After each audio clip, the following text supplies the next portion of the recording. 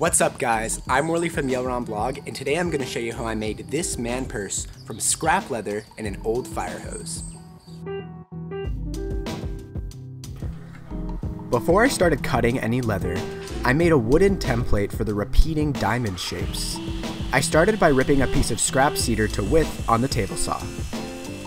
I just chose this width by eye based on the size of the purse I had in my head. I then set the miter saw to 60 degrees and cut a bunch of equilateral triangles from the strip.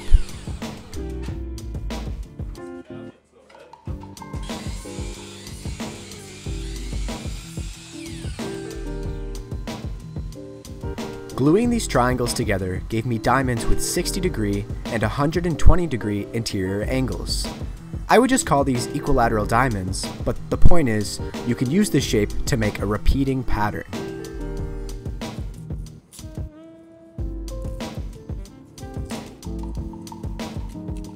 After the glue dried, I chose the most uniform diamond of the bunch to use for my template. The leather for this project came from a couple grab bags of pretty nice scrap leather I bought at Tandy a while back. I chose 3 basic colors to get a repeating pattern and then just started cutting. A nice fresh rotary cutter blade made this process a breeze.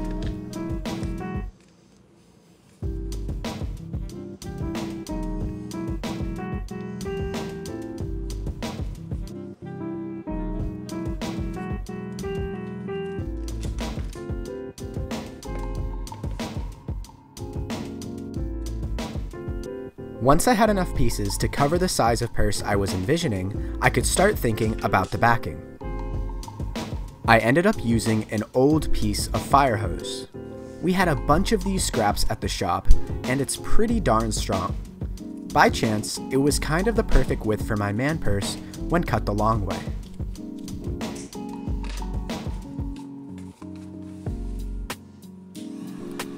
I used a heat gun and some weights to try and remove that big crease from the fire hose.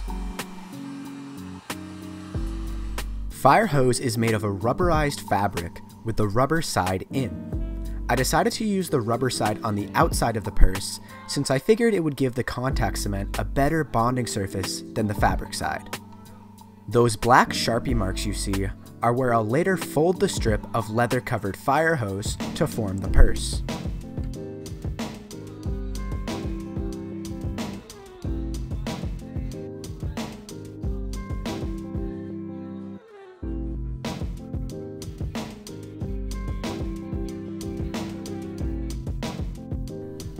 I left small, uniform gaps between the leather pieces so that I could hide any small inconsistencies in placement and hide little variations in the shape of the diamonds.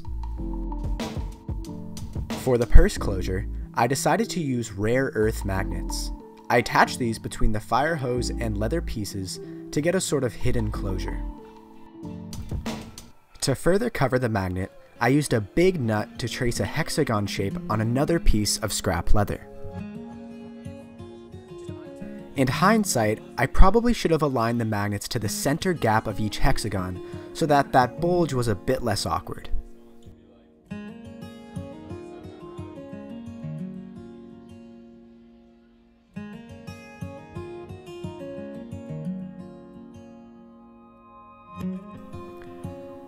It was actually a happy coincidence that the piece of fire hose was almost exactly the width of 4 leather diamonds. But next time, I would probably try to plan for this when sizing the leather pieces.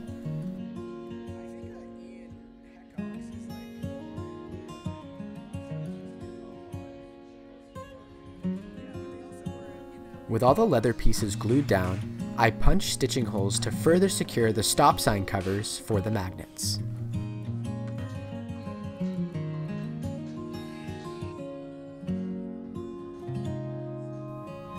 I had a lot of fun making up the stitching pattern for these little stop signs. I think they turned out pretty cool.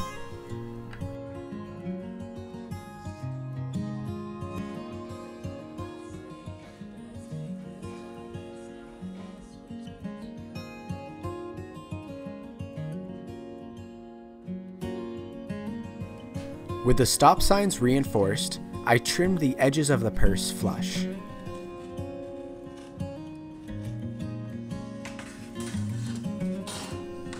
I quickly realized that contact cement alone would not be enough to hold the diamonds on the fire hose backing, especially when the piece was bent. So, I decided to stitch between every single leather diamond. This was definitely a bit of a tedious process, and it started with punching a ton of stitching holes.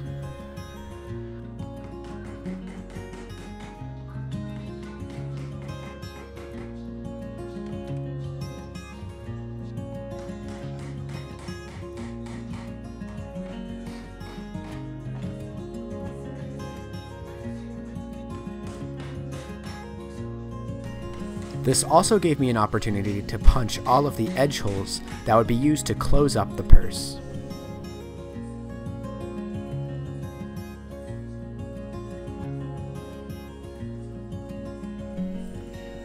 I trimmed the ends of the strip in such a way that when the purse is closed, the pattern actually lines up from top to bottom.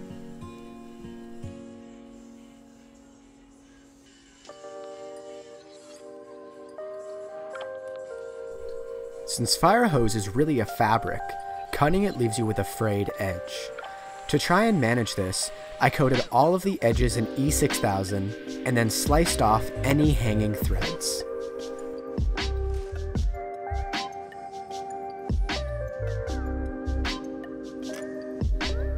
Next came the long process of sewing between all of the leather diamonds. I started by hemming the top and bottom of the bag. I played around with some ideas and settled on this kind of ladder stitching pattern.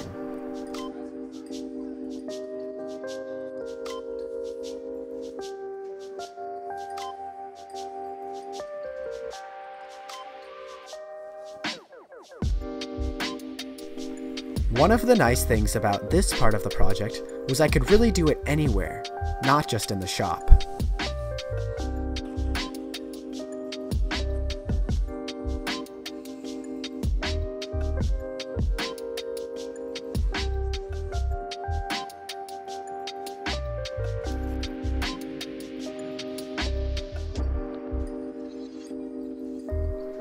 I had to do the stitching in a bunch of short stretches, so each time I started and ended a stitch, I doubled it up and tucked the loose end on the inside of the purse.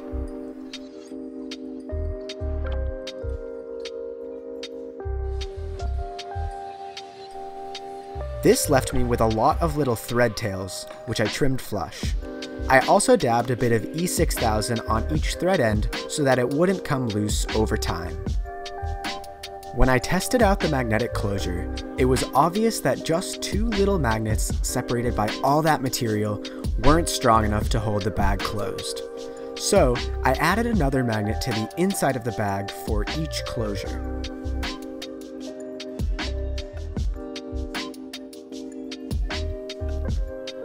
I used some black scrap leather and brass D-rings to make the tabs that would go between the purse and the strap.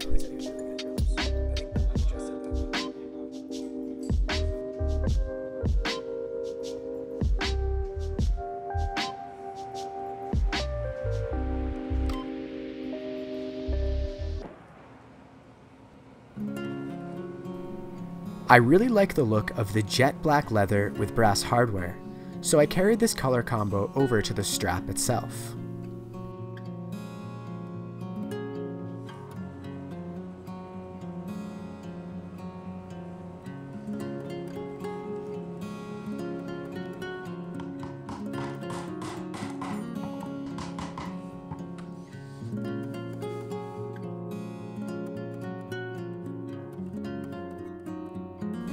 Finally, I could turn this fancy looking strip into a closed bag.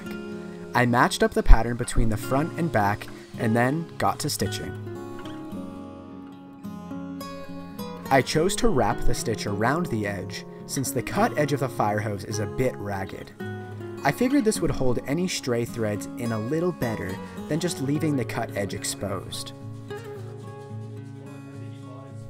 When I got close to the opening of the purse, I stitched the front and back separately about an inch below the opening.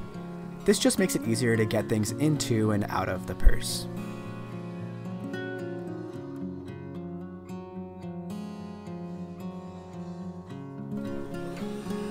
This time, I used the heat gun to put a bend into the purse, rather than take one out.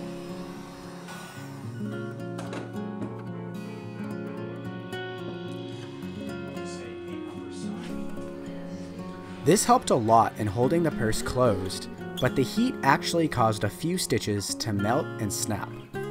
However, redoing these stitches was pretty straightforward.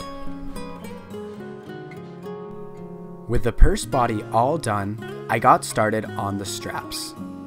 I cut some long pieces of veg-tan leather, wet the pieces, and dyed them coal black.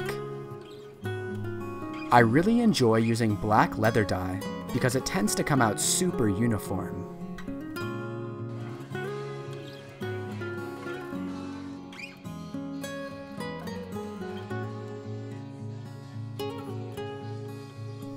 After the dye had dried for a day, I oiled the pieces with neat's foot oil.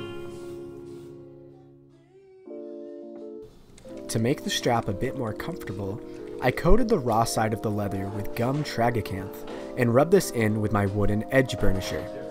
This presses the raw leather fibers together and gives you a pretty smooth surface.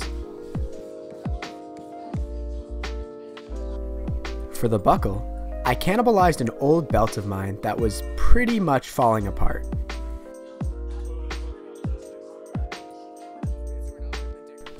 To attach the buckle to the strap, I punched a bunch of holes in a line and then filed this rough opening to get a nice clean slot. This is kind of my standard technique to make a slot in leather, and it always seems to give a surprisingly clean result. Next, I trimmed the end of this strap so that I could attach a brass clip.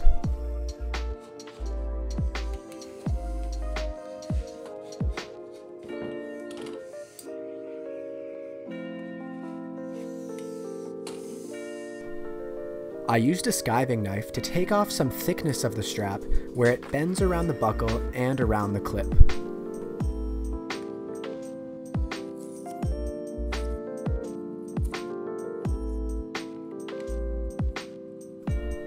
With the buckle half of the strap done, I moved on to the other half of the strap.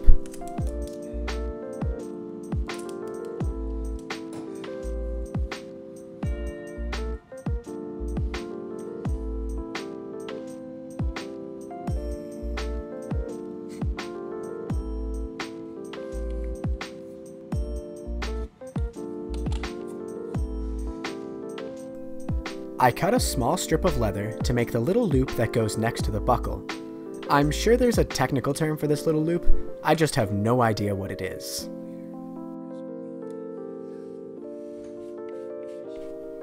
I used a scrap piece of veg-tan leather to make a little maker's mark badge to put on the strap.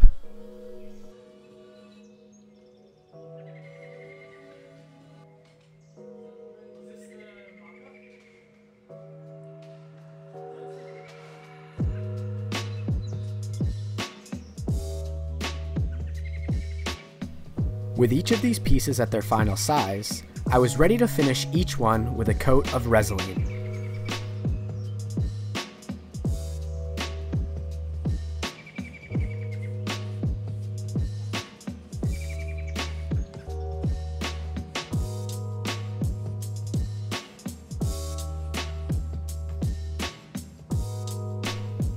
Once the little maker's mark patch was all sealed, I could apply antiquing without drastically changing the color of the uncarved leather.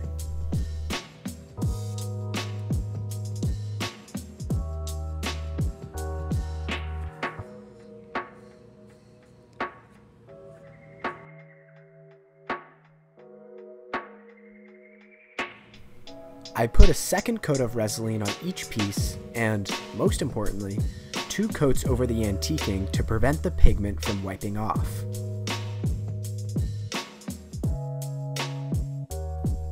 After that, I could move on to finishing the edges of the straps.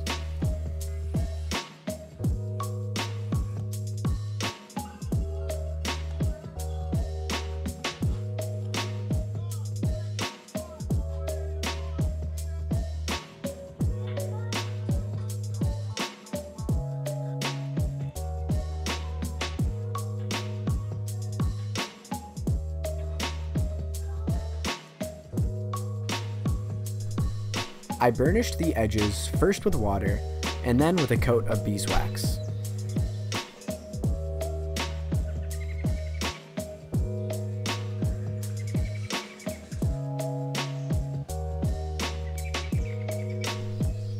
I attached the clips to the straps with contact cement and reinforced these joints with a cross stitch.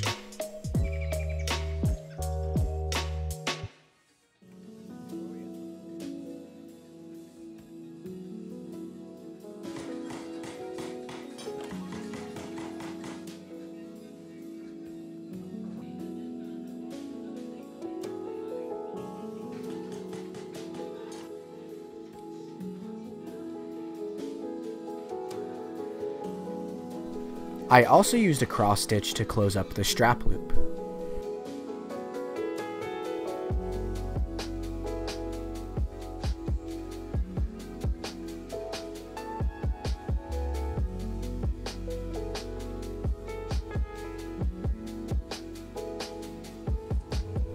With that little loop done, the strap was ready for final assembly.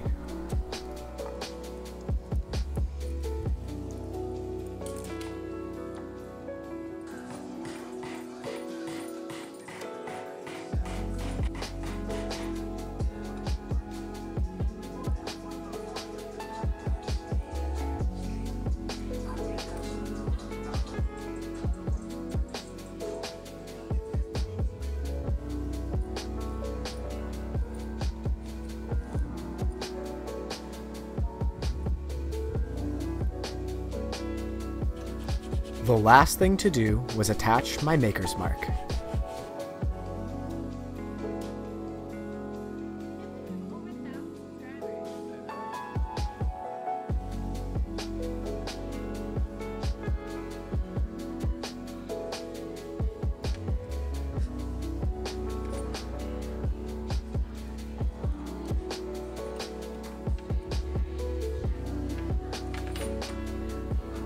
I think this project epitomizes how I personally love to make stuff, going in with a rough thing in my head and then just seeing where the twists and turns take me. When I started this project, the purse was supposed to be a single piece of leather, but I quickly realized I didn't have enough large pieces. But frankly, I think using a bunch of scraps defines this project more than it being a man purse. I really enjoyed wearing this around the city, and it's the perfect size to hold my wallet. Thanks for watching, and be sure to check out the rest of my channel. I have a whole bunch of other videos about making anything and everything.